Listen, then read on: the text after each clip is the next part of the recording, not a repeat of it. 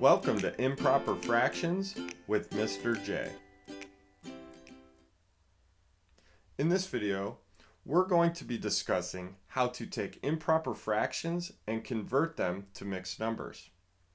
An improper fraction is a fraction where the numerator is greater than the denominator. And a mixed number is a whole number mixed with a fraction. So as you can see, there are 4 problems on your screen, 4 improper fractions. We're going to take all 4 of those and convert them to mixed numbers. If at any time you feel confident enough to try some on your own, feel free to press pause, complete the remaining problems, press play when you're ready, and check your answers with mine. Let's hop right in to number 1. In number 1, we have 17 thirds, or 17 over 3. So we need to convert that to a mixed number. In order to do so, we need to divide. We take the numerator, the 17, and we divide it by the denominator. So I'm going to set up a problem over here to show exactly what I'm doing. So we need to do 17 divided by 3. How many whole groups of 3 can we pull out of 17? Hopefully you're thinking 5 whole groups. So that's our whole number for the mixed number, for our answer. So it doesn't work out exactly. There's going to be a remainder. So 5 times 3 is 15. Subtract, and we get 2 left over. So whenever there is a remainder, it's the numerator portion of the fractional part of the mixed number. So we put our 2, our remainder, up here. And then we keep the denominator the same. You don't need to change it. So we get 5 and 2/3. So again, the division problem, 17 divided by 3. The whole number, we got 5. The remainder, we got this 2 right here. And we keep the denominator the same. So let's hop over to number 2, or down to number 2, 21/8. So the first thing we need to do is divide 21 by 8. And once you get good enough at these and you're very comfortable with them, you won't need to write out the division problem. Some of you may be to that point already. So 21 divided by 8. How many whole groups of 8 can we pull out of 21?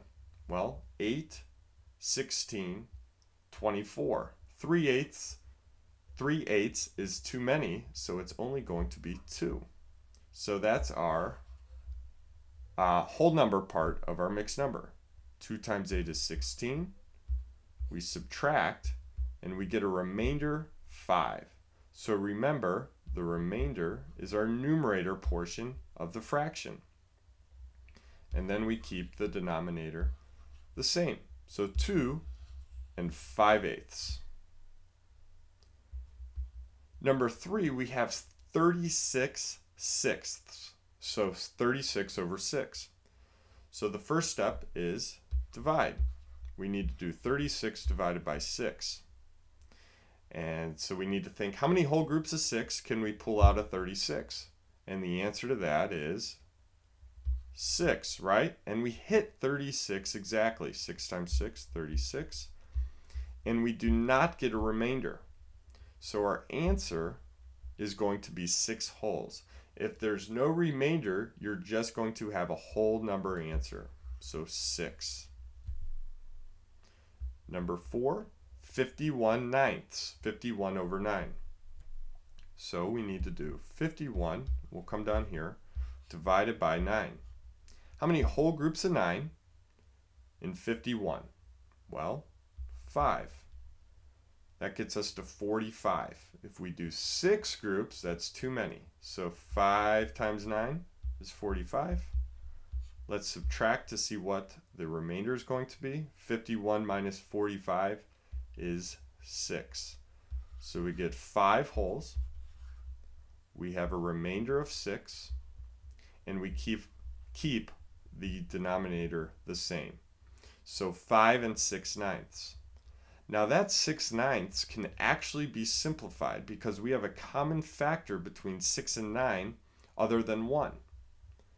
So we can divide both the 6 and 9 by 3 to break it down. 6 divided by 3 is 2, and 9 divided by 3 is 3. So we can actually rewrite our answer as 5 and 2/3. We simplified the fractional part of the mixed number. All right, so that's how you convert improper fractions to mixed numbers. All it is division, and then rewriting your whole number, remainder, and denominator in the correct places. Thanks so much for watching. Until next time, peace.